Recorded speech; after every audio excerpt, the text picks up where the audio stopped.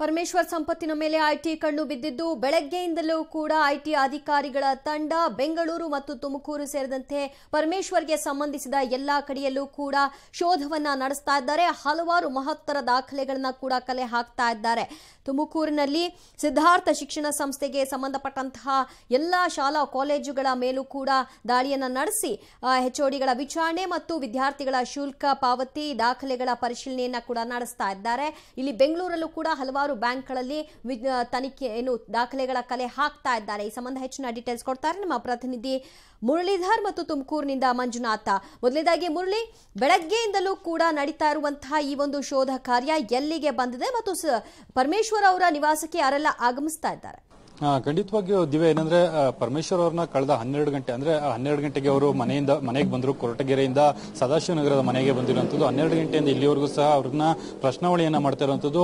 ಮತ್ತೆ ಈಗಾಗಲೇ ತುಮಕೂರಿನಲ್ಲಿರ್ಬೋದು, ಸದಾಶಿವನಗರ ಮನೆಯಲ್ಲಿರ್ಬೋದು, ಯಾವ್ಯಾವ ಡಾಕ್ಯುಮೆಂಟ್ಸ್ ನನ್ನ ವಶಕ್ಕೆ ತೆಗೆದುಕೊಂಡಿದ್ರು ಆ ಡಾಕ್ಯುಮೆಂಟ್ಸ್ ಗೆ ಸಂಬಂಧಪಟ್ಟಂತೆ ಹೇಳಿಕೆಯನ್ನ ಪಡೆದುಕೊಳ್ತಾ ಇದ್ದಾರೆ. ಜೊತೆಗೆ ಅವರ ಪತ್ನಿ ಕನಿಕಾ ಅವರು ಕೂಡ ಈಗ ಮನೆಯಲ್ಲೇ ಇರುವಂತದ್ದು, ಅವರ ಹೇಳಿಕೆಯನ್ನು ಸಹ ತೆಗೆದುಕೊಳ್ತಾ ಇದ್ದಾರೆ. ಜೊತೆಗೆ ಪ್ರಮುಖವಾಗಿ ಮನೆಯಲ್ಲಿದ್ದಂತ ಚಿನ್ನ ಮತ್ತು ಬೆಳ್ಳಿ ಏನಿತ್ತು, ಬೆಳ್ಳಿಯ ತೂಕ ಹಾಕುವಂತ ಏನು ಪ್ರಕ್ರಿಯೆ ಏನಿತ್ತು, ಅದು ಪ್ರಕ್ರಿಯೆ ಈಗ ಕಂಪ್ಲೀಟ್ ಆಗಿರುವಂತದ್ದು. ಮತ್ತೆ ಚಾರ್ಟೆಡ್ ಅಕೌಂಟೆಂಟ್ ಅವ್ರನ್ನ ಬರ್ಲಿಕ್ಕೆ ಹೇಳಿರುವಂತದ್ದು. ಈಗ ಪ್ರಸ್ತುತವಾಗಿ ಚಾರ್ಟೆಡ್ ಅಕೌಂಟೆಂಟ್ ನ ಜೂನಿಯರ್ ಒಬ್ರು ಬಂದಿದ್ದಾರೆ, ಅವರಿಂದನೂ ಸಹ ಹೇಳಿಕೆನ ಪಡ್ಕೊಳ್ತಾ ಇರುವಂತದ್ದು. ಮತ್ತು ಚಾರ್ಟೆಡ್ ಅಕೌಂಟೆಂಟ್ ನ ಆಗಮನಕ್ಕಾಗಿ ಈಗ ಕಾಯ್ತಾ ಇದ್ದಾರೆ.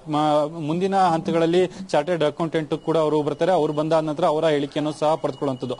ಪ್ರಮುಖವಾಗಿ ಏನು ಸಿದ್ಧಾರ್ಥ ಎಜುಕೇಶನ್ ಟೆಸ್ಟ್ ಏನಿದೆ, ಎಜುಕೇಶನ್ ಟೆಸ್ಟ್ ನಲ್ಲಿ ಸರಿಸುಮಾರು 100ಕ್ಕೂ ಹೆಚ್ಚು ಏನು ಶಿಕ್ಷಣ ಸಂಸ್ಥೆಗಳಿರುವಂತದ್ದು. ಅದು ಪ್ರೈಮರಿ ಇರ್ಬೋದು, ಹೈಸ್ಕೂಲ್ ಇರ್ಬೋದು, ಬಿಎಡ್ ಕಾಲೇಜುಗಳಿರ್ಬೋದು, MBA ಕಾಲೇಜುಗಳಿರ್ಬೋದು, ಮೆಡಿಕಲ್ ಕಾಲೇಜುಗಳಿರ್ಬೋದು, ಇಂಜಿನಿಯರಿಂಗ್ ಕಾಲೇಜುಗಳು, ನರ್ಸಿಂಗ್, ಈ ರೀತಿ ವಿವಿಧ ರೀತಿಯಲ್ಲಿ ಏನು ಕಾಲೇಜುಗಳಿದಾವೆ. ಆ ಕಾಲೇಜುಗಳಿಗೆ ಸಂಬಂಧಪಟ್ಟಂತೆ ಪ್ರತಿ ವರ್ಷವೂ ಎಷ್ಟು ಶುಲ್ಕವನ್ನ ಪಾವತಿ ಮಾಡಲಿಕ್ಕೆ, ಅಂದ್ರೆ ವಿದ್ಯಾರ್ಥಿಗಳಿಗೆ ಪಾವತಿ ಏನು ಸ್ವೀಕಾರ ಮಾಡ್ತೀರಿ ಮತ್ತು ವಿದ್ಯಾರ್ಥಿಗಳು ಎಷ್ಟು ಶುಲ್ಕವನ್ನ ಪಾವತಿ ಮಾಡ್ತಾರೆ, ಜೊತೆಗೆ ಈ ವರ್ಷದ ಏನು ನೋಂದಣಿ ಎಷ್ಟಿತ್ತು, ಜೊತೆಗೆ ಎಷ್ಟು ಜನನ ವಿದ್ಯಾರ್ಥಿಗಳನ್ನ ಸೇರ್ಪಡೆ ಮಾಡ್ಕೊಂಡಿದ್ದಾರೆ, ಜೊತೆ ಮೆಡಿಕಲ್ ಕಾಲೇಜುಗಳಲ್ಲಿ ಯಾವ ರೀತಿಯ ವ್ಯವಹಾರಗಳು ನಡೀತದೆ ಮತ್ತು ಇಂಜಿನಿಯರಿಂಗ್ ಕಾಲೇಜಿನಲ್ಲಿ ಯಾವ ರೀತಿಯ ವ್ಯವಹಾರಗಳು, ಮ್ಯಾನೇಜ್ಮೆಂಟ್ ಸೀಟ್ ಇರಬಹುದು, ಮತ್ತೆ ಬೇರೆ ಬೇರೆ ರೀತಿಯ ಕೋಟಾದಲ್ಲಿ ಅಂದ್ರೆ NRI ಕೋಟಾದಲ್ಲಿ ಇರುವಂತಹ ಸೀಟ್ಗಳೇನಿರುತ್ತೆ ಆ ಸೀಟ್ಗಳಿಗೆಲ್ಲ ಸಂಬಂಧಪಟ್ಟಂತೆ ಈಗ ಮಾಹಿತಿಗಳನ್ನ ದಾಖಲಿಸಿಕೊಳ್ತಾ ಇರುವಂತದ್ದು. ಮಾಹಿತಿಗಳನ್ನ ಏನು ಕಾಲೇಜ್ಗಳಲ್ಲಿ ಮತ್ತು ಶಿಕ್ಷಣ ಸಂಸ್ಥೆಗಳೇನಿತ್ತು ಆ ಶಿಕ್ಷಣ ಸಂಸ್ಥೆಗಳಲ್ಲಿ ಕ್ರೋಢೀಕರಿಸಿಕೊಳ್ತಾ ಇದ್ದಾರೆ. ಅಲ್ಲಿ ಸಿಕ್ಕಂತ ಮಾಹಿತಿಯನ್ನ ಇಲ್ಲಿ ಪರಮೇಶ್ವರ್ ಅವ್ರನ್ನ ವಿಚಾರಣೆಗೊಳಪಡಿಸಿ ಅವರಿಂದ ಹೇಳಿಕೆಯನ್ನ ಪಡೆದುಕೊಳ್ತಾ ಇದ್ದಾರೆ.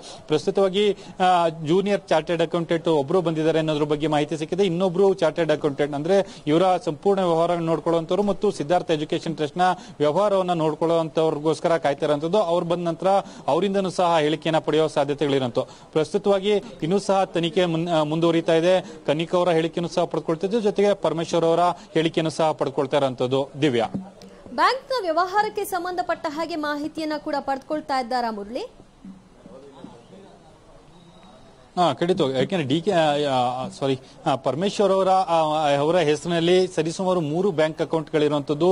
ಸಿಂಡಿಕೇಟ್ ಬ್ಯಾಂಕ್ ಅಕೌಂಟ್ ಏನಿದೆ, ತುಮಕೂರಿನಲ್ಲಿ ಒಂದು ಸಿಂಡಿಕೇಟ್ ಬ್ಯಾಂಕ್ ಅಕೌಂಟ್ ಇದೆ, ಜೊತೆಗೆ HDFC ಬ್ಯಾಂಕ್ ನ 2 ಅಕೌಂಟ್ಗಳಿರುವಂತದ್ದು. ಒಂದು ಕರೆಂಟ್ ಅಕೌಂಟ್ ಆಗಿರುವಂತದ್ದು ಮತ್ತು ಇನ್ನೊಂದು ಸೇವಿಂಗ್ಸ್ ಅಕೌಂಟ್ ಆಗಿರುವಂತದ್ದು. ಅದರ ಬಗ್ಗೆ ಮಾಹಿತಿಯನ್ನ ಪಡೆದುಕೊಳ್ತಾ ಇದ್ದಾರೆ. ಜೊತೆಗೆ ಅವರ ಆಪ್ತ ಅಂದ್ರೆ ಪರಮೇಶ್ವರ್ ಅವರ ಆಪ್ತ ಏನು ರಮೇಶ್ ಏನಿದ್ದಾರೆ, ಅವರನ್ನ ಈಗಾಗಲೇ IT ಅಧಿಕಾರಿಗಳು ಬ್ಯಾಂಕ್ಗೆ ಕರ್ಕೊಂಡು ಹೋಗಿದ್ದಾರೆ. ಬ್ಯಾಂಕ್ಗೆ ಕರ್ಕೊಂಡು ಹೋಗಿ ಅಲ್ಲಿ ಈ ಪರಮೇಶ್ವರ್ ಅವರ ಅಕೌಂಟ್ಗೆ ಸಂಬಂಧಪಟ್ಟಂತ ದಾಖಲಾತಿಗಳೇನಿತ್ತು ದಾಖಲಾತಿಗಳನ್ನೆಲ್ಲ ಸಹ ಸಂಗ್ರಹ ಮಾಡಿಕೊಳ್ಬೇಕು ಮತ್ತು ಕೆಲವೊಂದು ಪ್ರಾಪರ್ಟಿಗೆ ಸಂಬಂಧಪಟ್ಟಂತದ್ದು ಮತ್ತು ಟ್ರಾನ್ಸಾಕ್ಷನ್ ಗೆ ಸಂಬಂಧಪಟ್ಟಂತ ದಾಖಲಾ ಪತ್ರಗಳೇನಿರ್ತವೆ ಅದನ್ನ ಸಹ ಸೀಸ್ ಮಾಡ್ಕೋಬೇಕಾಗಿರುವಂತದ್ದು. ಆ ಹಿನ್ನೆಲೆಯಲ್ಲಿ ರಮೇಶ್ ಅವ್ರನ್ನ ಈಗಾಗಲೇ 1 ಗಂಟೆ ಹಿಂದೆನೆ ಅವರನ್ನ ಕರ್ಕೊಂಡು ಹೋಗಿದ್ದಾರೆ, ಬ್ಯಾಂಕ್ಗೆ ಕರ್ಕೊಂಡು ಹೋಗಿದ್ದಾರೆ.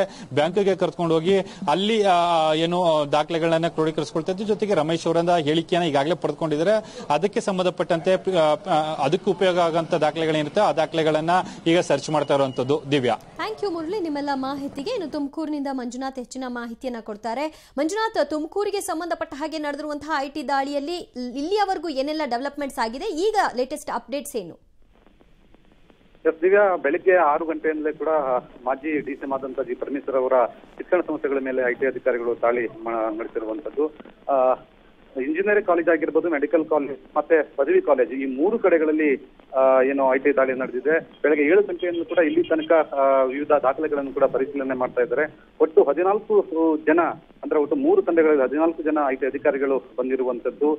ಅದಕ್ಕೆ ಸಂಬಂಧಪಟ್ಟಂತ ಏನು ಎಷ್ಟು ವ್ಯವಹಾರ ನಡೆಸಿದ್ದಾರೆ, ಮೆಡಿಕಲ್ ಕಾಲೇಜಲ್ಲಿ ಸೀಟ್ಗಳನ್ನು ಕೊಡಲಾಗಿದೆ, ಎಷ್ಟು ವ್ಯವಹಾರ ಆಗಿದೆ, ಅದೇ ರೀತಿ ಇಂಜಿನಿಯರಿಂಗ್ ಕಾಲೇಜಿನಲ್ಲೂ ಕೂಡ ಯಾವ ರೀತಿಯ ಸೀಟ್ಗಳನ್ನು ಎಷ್ಟು ಕೊಡಲಾಗಿದೆ, ಮತ್ತೆ ಎಷ್ಟು ಅದರಲ್ಲೂ ಕೂಡ ಕೆಲವೊಂದು ಅನುದಾನಗಳನ್ನು ಸರ್ಕಾರದಿಂದ ಕೆಲವೊಂದು ಅನುದಾನಗಳನ್ನು ಪಡ್ಕೊಂಡಿದ್ದಾರೆ, ಅದರಲ್ಲೂ ಕೂಡ ಎಷ್ಟು ಅವ್ಯವಹಾರವಾಗಿದೆ ಎಂಬೆಲ್ಲ ಒಂದು ಲೆಕ್ಕಾಚಾರವನ್ನು ಕೂಡ ನೋಡ್ತಾ ಇದ್ದಾರೆ ಅನ್ನುವಂತ ಒಂದು ಮಾಹಿತಿ ಇದೆ. ಕೇವಲ ಸುಮಾರು 5,000 ಕೋಟಿಗೆ ಹೆಚ್ಚು ಆಸ್ತಿಯನ್ನ ಏನು ಜಿ ಪರಮೇಶ್ವರ್ ಅವರ ವಿವಿಧ ಮೂಲಗಳಿಂದ ಹೊಂದಿರುವಂತದ್ದು. ಸೊ ಆ ಬಗ್ಗೆ ಕೂಡ ಏನು ವಿವರವಾದಂತಹ ಒಂದು ಮಾಹಿತಿಯನ್ನು ಕೂಡ ಇವರು ತಲೆ ಹಾಕ್ತಾ ಇರುವಂತದ್ದು. ಮಲೇಷಿಯಾ ಆಗಿರ್ಬೋದು, ಮತ್ತೆ ಸ್ವಿಟ್ಜರ್ಲೆಂಡ್ ಅಲ್ಲೂ ಕೂಡ ಸಿದ್ಧಾರ್ಥ ಎಜುಕೇಶನ್ ಟ್ರಸ್ಟ್ ಅಂತ ಸ್ಥಾಪನೆ ಮಾಡಿಕೊಂಡು ಅಲ್ಲೂ ಕೂಡ ಇವರ ಟ್ರಸ್ಟ್ಗಳಿರುವಂತದ್ದು. ಈ ಎಲ್ಲಾ ಸಿದ್ಧಾರ್ಥ ಎಜುಕೇಶನ್ ಟ್ರಸ್ಟ್ಗೆ ಜಿ ಪರಮೇಶ್ವರ್ ಅವರು ಮಹಾನಿರ್ದೇಶಕರಾಗಿರ್ಬೋದು. ಆ ಒಂದು ಹಿನ್ನೆಲೆ ಇದೆಲ್ಲ ಈಗ ತನಿಖೆ ನಡೆಸ್ತಾ ಇರುವಂತದ್ದು. ದಿವ್ಯಾ, ಥ್ಯಾಂಕ್ ಯು ಮಂಜುನಾಥ್ ನೀವೆಲ್ಲ ಮಾಹಿತಿಗೆ. ಪರಮೇಶ್ವರ್ ಅವರ ಮೇಲಿನ ಐಟಿ ದಾಳಿ ರಾಜಕೀಯ ಸ್ವರೂಪವನ್ನು ಕೂಡ ಪಡೆದುಕೊಳ್ತಾ ಇದೆ. ಯಾಕೆ ಕಾಂಗ್ರೆಸ್ನವರ ಮೇಲೆ ಮಾತ್ರ ಐಟಿ ದಾಳಿ ಆಗ್ತಾ ಇದೆ ಅನ್ನುವಂತಹ ಪ್ರಶ್ನೆಗಳನ್ನ ಹಲವಾರು ನಾಯಕರುಗಳು ಈಗ ಕೂಡ ಎತ್ತಿದ್ದಾರೆ. ಆದರೆ ಐಟಿ ತನ್ನ ಕೆಲಸವನ್ನ ಈಗ ಮುಂದುವರೆಸಿದೆ. ಯಾವ ಹಂತಕ್ಕೆ ಬರುತ್ತೆ ಕಾದು ನೋಡ್ಬೇಕು.